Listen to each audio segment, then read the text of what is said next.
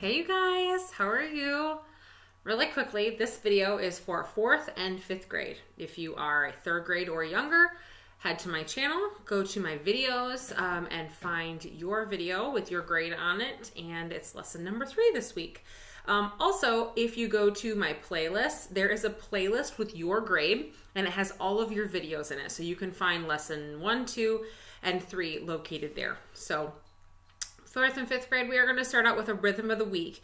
And I kind of went with a rhythm of the week, which is a little more challenging than we have been doing. So I included 16th notes in this, and I think I want to try including the 16th notes pretty regularly because I think you can do them. So we went over 16th notes last week, so let's start here. So I want to start out with, we're in the same time signature, we're in 4/4 still, which means there are only allowed to be 4 beats in my measure. So we're going to start by writing the counts underneath. Don't get overwhelmed by everything going on in here. If we just take it one note head at a time, it'll really simplify it for us. So let's start with the first thing in the measure. The first thing in the measure is always going to be beat 1. Always, now, and forever. So I'm going to put a 1 here underneath my first 8th note. Now, I can't put beat 2 here, because if I did beat 2, 3, 4, 5, 6, 7, 8, that'd be incorrect. I'm only allowed 4 beats in my measure. So, because this 8th note is 1 beat broken into 2 sounds, I can't put 2 here. I'm going to put my and here. I'm going to use a plus sign for that. The and always goes on the second 8th note. So I've got beat 1 totally done. So what beat's going to come next? Beat 2. So 2 is going to go underneath this quarter note. So this quarter note, I don't need anything else. It takes up that whole beat. Here's where things get interesting. My 16th notes are when 1 beat gets divided into 4 sounds. So I can't just do the next beat and an and. I've got to put more. So let's do a quick review. The first 16th note is going to get the beat. I'm going to put the number here. So I've got beat 1, I've got beat 2. So next is going to be beat 3. So 3 comes first. My second note is going to get an E. We talked about that last week. It gets an E. My third 16th note is where I put my and. So I'm going to put my plus sign here. And my last 16th note actually gets a weird one. It gets the sound. We actually use a lowercase a for that. Again, I know that it doesn't really make sense because lowercase a does not say but this is how we do it in music, even though it's kind of goofy. And then my last quarter note is going to get what beat? Going to get beat 4. Yeah. And that's the end of it. Okay? So don't allow this whole measure to become overwhelming. Take it one little step at a time. Okay? That's sometimes just the best way to do things. And especially when we're getting new rhythms like this, that's how we can tackle it the best. So just start at the beginning and move slowly. Okay? Move slowly. So this rhythm is actually really cool sounding. So spoken, it sounds like this. Ready, go. 1 and 2, 3 and a 4. That 2 and the 4 are almost going to feel really long because they're quarter notes. And when you're dealing with 8ths and 16ths, those quarters start to feel really big because the 8ths and the 16ths are so much faster. So let's speak it together. Will you try it with me? Nice and slow. Ready, go. 1 and 2, 3 and a 4. Let's do it again. Ready, go. 1 and 2, 3 and a 4. Nice job. Can you find a surface near you to tap with your fingers so we can tap this? So use both of your fingers and you're going to tap on each count and each syllable. So it should sound like this. I'm going to use one hand and you can't see it, but you can hear it. It'll sound like this. 1 and 2, 3 and a 4. Can you try that with me? Ready, go. 1 and 2, 3 and a 4. Again right now. 1 and 2, 3 and a 4. Nice job. See, these rhythms get really exciting. I love 16th notes because they just make the music so much more fun to play, to sing, everything. So these are really good notes to be working on, especially 5th grade. You guys are going to get these a ton next year in band, and 4th graders next year, we're going to be dealing with them a lot with buckets. That's what helps make our bucket drum music so cool. So really nice job with this. Okay, so you guys did an awesome job last week. Thank you so much. I forgot to talk about your percussion assignment last week that you guys did. It was really fun to see what you guys feedback from listening to all the percussion instruments. Overwhelmingly, you guys thought the drum set was the coolest, which I'm not totally surprised. I love the drum set. It's really cool because it's got so many different things going on, but that actually makes it pretty difficult to play. I've tried to play the drum set a few times, and it's really, really, really hard. It's just got a ton of coordination. Your legs have to be going, your hands have to be going, and it all has to work together to really create a fun beat. So they're pretty cool. So with Scott Joplin, I got to read a bunch of your guys's your describing words for ragtime, and that was really great. You guys did a really nice job thinking about that. And overall, overwhelmingly, I saw that people were kind of feeling that ragtime. Some of you were like, maybe feeling the ragtime, that syncopation. I think that you are feeling it, but it might be just a little hard to recognize because it's a new thing. So, but really nice job with that.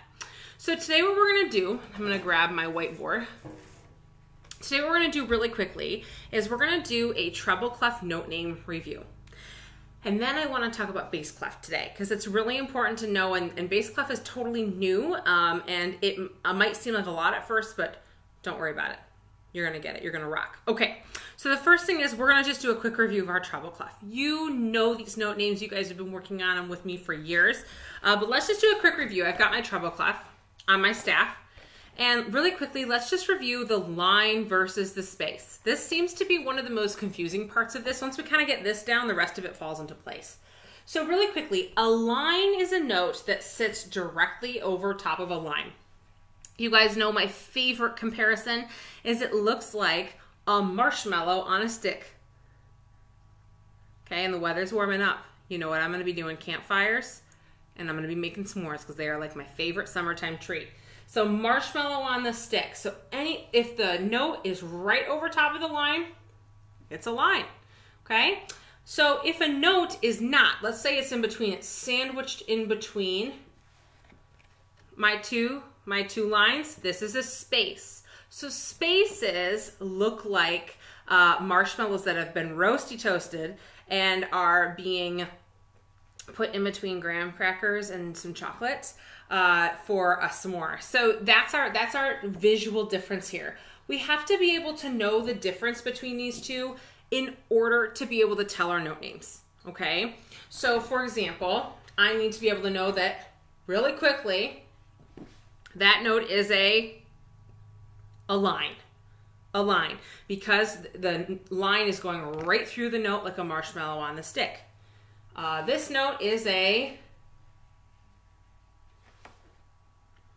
space because it's between the lines like a marshmallow between two graham crackers. Okay, so once we kind of know that, we can move forward with the treble clef note names. So really quickly, I'm going to do, and it's easier for me just to do in front of me, and then I will show you.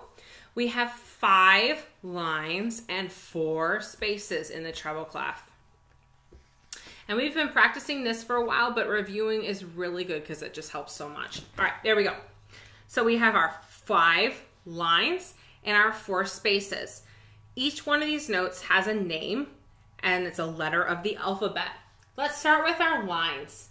Our lines are, if you know them, say them with me, E, G, B, D, F. E, G, B, D, F. The silly acronym that I have used for the last about 7 years of my teaching is empty garbage before dad flips. Okay, just to help us remember. It's a silly one. The sillier, the better. Our spaces spell a word, which makes them really easy to remember. F, A, C, and E. So the spaces spell face. It's really nice because they rhyme. It's really easy to remember that way. So these are going to be really important 5th grade for next year when you're in band. A lot of the instruments use these treble clef note names. And 4th grade, they're important for you because you're going to be using them for recorder next year. They use these note names. You don't have to learn a new set of notes. You just have to know these, okay? Just have to know these. So one other set of notes that I want to start, this is pretty much the last set that you have to learn ever, is the bass clef. So the bass clef is for instruments that use, that are basically low sounding. So instruments like the trombone, the baritone, the tuba, the piano uses bass clef, and the some percussion instruments use bass clef as well. And there's definitely more, like the string bass uses bass clef, the cello uses bass clef too. So there's quite a few instruments that use bass clef. So, but the bass clef is similar but different. It's the same basic principle. Let me draw my bass clef up here as neatly as I can off to the side. So the bass clef is usually below the treble because it's lower, right? So same thing, I've got 1, 2, 3, 4, 5 lines and 4 spaces in the middle. So give me just a second to draw those out, and then we're gonna go over the note names for those. You're gonna find that it's eerily familiar, very similar. It's almost like they've just shifted down the notes, just barely. All right, so here they are drawn out. Just like the treble clef, they just have slightly different names. So from bottom to top with my lines in the bass clef, I have G, B, D, F, and A. I can't tell, get my arm out of the way there. G, B, D, F, A. Now, I don't have a good acronym for this one. The one I heard growing up was the good boys do fine always. And I found that one I've heard forever. So part of your job today is going to be creating your own silly acronym for this. But before we get to that, let's do the spaces. The spaces are A, C, E, G. A, C, E, G. So a couple things, some people, growing up, we would just remember the word ACE and then a G on the end. Another acronym that I've heard is All Cows Eat Grass. And that one works too. So here is your job for this week. Your job for this week is I want you to make sure that you know treble clef. That's my priority for you right now. Looking forward to bass clef. Your job for this week is to create silly acronyms for the lines and for the spaces. So that means that each letter is going to have a word, like the original good boys do fine always, or all cows eat grass. I want you to try to create your own. And like I said earlier, the sillier the better, because I find that the goofier they are, the better we remember those type of things. When I was remembering or trying to learn when I was taking piano lessons a long time ago, I had to learn the order of this goofy, it was just a really weird order of something I had to remember. And I remember creating this acronym and this like picture in my head about 5 minutes before my piano lesson, because I was like, oh, my piano teacher's gonna ask me and I don't remember. So I remember sitting out there like, okay, come up with this acronym really fast. And I actually created this whole like picture in my mind, and I never forgot them. I still remember. It's silly, but I'll have to tell you more about that later once I talk more about the sharps and the flats. Otherwise, it just makes no sense at all. So I will talk more about that later. So the bass clef is really important as well. Even if 5th grade, especially if you're thinking, well, Mrs. Akins, I'm playing the flute next year, so why do I need to look at bass clef? You never know. They're really good to learn, especially since they are on the piano as well, on just lots of instruments. You never know where life will take you. And having some familiarity with the bass clef is really important. 4th grade as well, you might be thinking, I only need to worry about this for right now. Bass clef is just super important as well, because again, it's used everywhere. So my same response to both grades.